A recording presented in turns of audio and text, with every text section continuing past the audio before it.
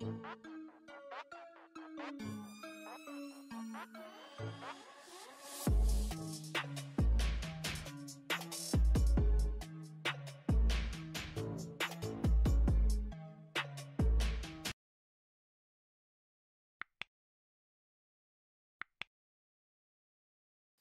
yo, hey yo, hey yo, mic check 1 2 1 2. I'm kidding. Anyway, what it do, YouTube? It's your boy Alvin MB10, aka AMR10, aka back at it again, and this time I got some 2K21 gameplay for you. Now, obviously, some of your favorite and most influential 2K YouTubers have been out here. They've posted their videos, gone on Twitter, posted their rants. So I figured now's the best time for someone like me to, you know, come in and do what I do. The hyena of the 2K community right now, just scavenging up in this place like, yo, where's some extra views up in here? Just give me that one, give me that one. But nah, as I said, I got a gameplay with the 2K21 demo, which, as some of you know, came out yesterday, 3 p.m. British Standard Time, 10 a.m. Eastern Time, 7 a.m. Pacific Time.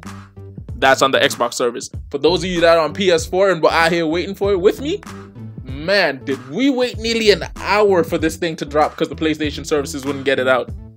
But once it did come out, I'm not gonna lie, I started the download, and as some of you know, I play COD as a little side hobby, you know what I'm saying? Because I think I'm sick with the stick sometimes. But, so I had to pause it. This morning, Call of Duty dropped a new update, so I deleted the 2K demo, and then I had to re-download it. Funniest time of my life. Ended up having to delete 2K20 to do that. Gonna have to re-download that tonight. But, I'm not gonna lie to you, I might as well have kept 2K20. Like, I think I had a better gaming experience playing 2K20 than the demo. Now, don't get me twisted. As we all know, the demo is just a prototype of the full game. So, we're not expecting what we see. Now, actually, that's a load of, I ain't even gonna swear, that's a load of BS. There is 2 weeks until 2K21 drops. If this is what's coming out, I'm not gonna lie to you. I will spend the £60 because I need, you know what I'm saying, YouTube. But if I had my own willing choice, i.e. if I was someone else, don't buy the game. Don't buy the game. Like, honestly, just off the cosmetic basis, let's be 100% serious.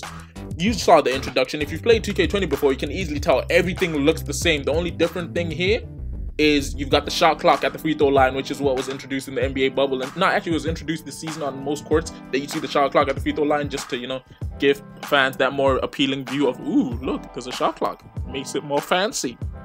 But that's the only cosmetic change I can say has happened to the game, honestly, because what else is there? Like, everything feels the same. There's the new shot meter that I actually do like. I'm partially in a love-hate relationship with the new shot meter just because it's harder to green on this than it is in most 2Ks.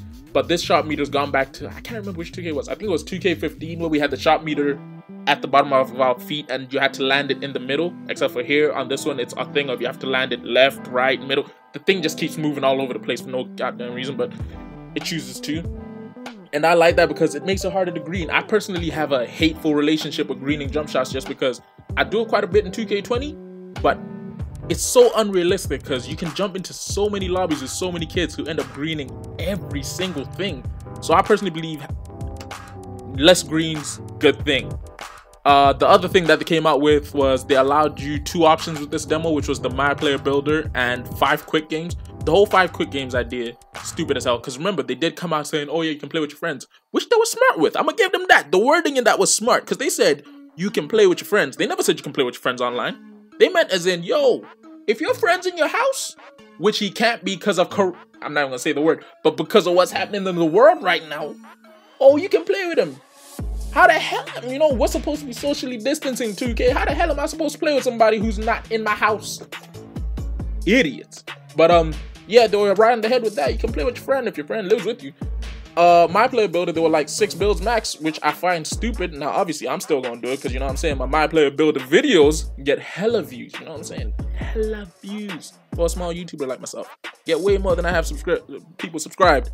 So, yeah, there's that. Gameplay-wise, a few things I picked up on were screens look a little bit, like, first one being screens look a little bit more realistic in the fact that in some of this gameplay you'll notice there's a bunch of situations where the defender easily slips through the screen, slips over or under the screen without actually getting hit by it. And then on other situations they do get hit by it. But the part that I love most about it is now in this 2K, the roll man rolls, as in the screener rolls. In old 2K you had it whereby he'd set the screen and then he'd be hella slow to twist and start going 1, 2, 3, 4. Nah, whereas now it's a thing of even if the screen don't hit, as soon as he feels the defender go by, your guy is gone down straight beeline to the basket, which I love because that's what you're supposed to do in basketball. If the person gets by you or is hit by the screen, you should be looking to roll ASAP or fade. There's no need for you to stand there for another 3 seconds and then go, oh, sorry. Here we go. The other part of screens that I like is on the defensive end. As a guy who uses a lot of guards, it's a thing of old 2Ks had it broken in the fact that when you got screened, you automatically got sucked into an animation where you're just stuck there going, yeah, sorry, I'm stuck here. There's nothing I can do. Whereas this one, it feels, now obviously this is against AI, but when I got hit in screens, it was to the point whereby I could slide out of them, and whenever I was seeing the AI get hit by screens, it was more realistic in that they were really trying to fight over the screen in a way that allowed them to keep up with their defender rather than just trying to run solidly through the screen. That was something that I thought to myself, real nice.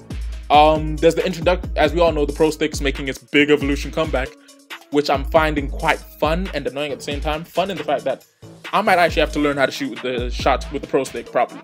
Because what I noticed was this game is built around, like, I don't know who they had do the dribbling animations, but this is the most James Harden type dribbling I've ever seen in my life. Because any of you that have played with like the left, like, you know how I think it was flick it out left or flick it out right for your push out dribble? The push out dribble is OP. Like, the space you create on that thing is kind of overpowered. Because I remember, you will see a few clips of it in here, but there were several times where I literally just did it to create space off the defender because I was noticing nothing's happening, and boom! I had so much space I had to say to myself, yeah, like, God. So I'm gonna learn to use the Pro Stick because I'm not gonna lie, that's gonna be the #1 cheese to do online.